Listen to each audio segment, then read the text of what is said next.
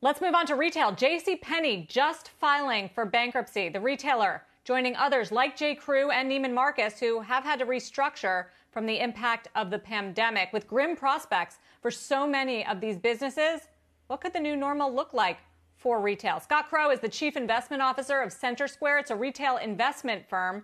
Scott, thanks for joining us tonight.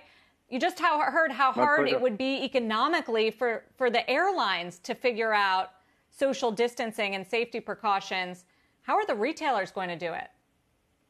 Well, it's going to be tough for retail as well. And, basically what we're looking at is right now about a 20% rent collection for the average retail mall landlord, and about 50% for a shopping center REIT, and about 80% for service retail.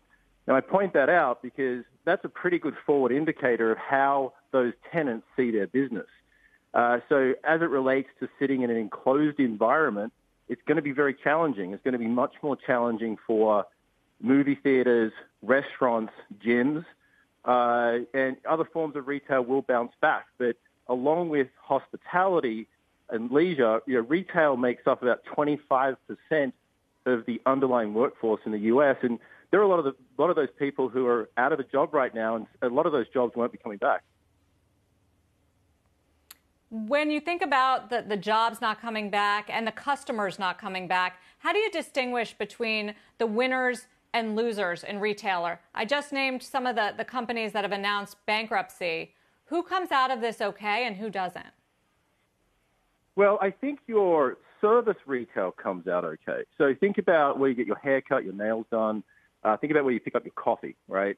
Those things come back because you can drive to them, you can pop in and out. It can be very, very quick, very convenient. What doesn't come back is a movie theater. Instead, Netflix just takes that over.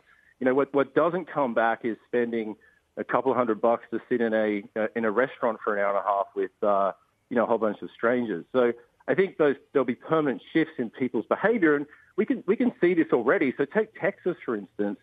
That state's opened up. There are restaurants, but bookings are down 80% year on year.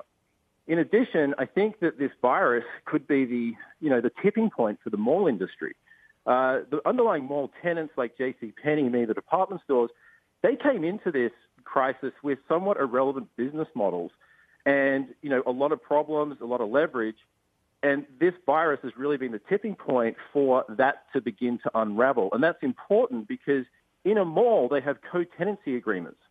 And that means if a certain anchor goes dark or you get a certain level of vacancy in the center, other people can get out of their leases. So I think this could be the tipping point where we could see up to 80-90% of the malls in this country shutter and not open, or open, struggle, and then close again. Wow. Scott Crowe, thank you for joining us tonight. Thank you. Even with those dire forecasts.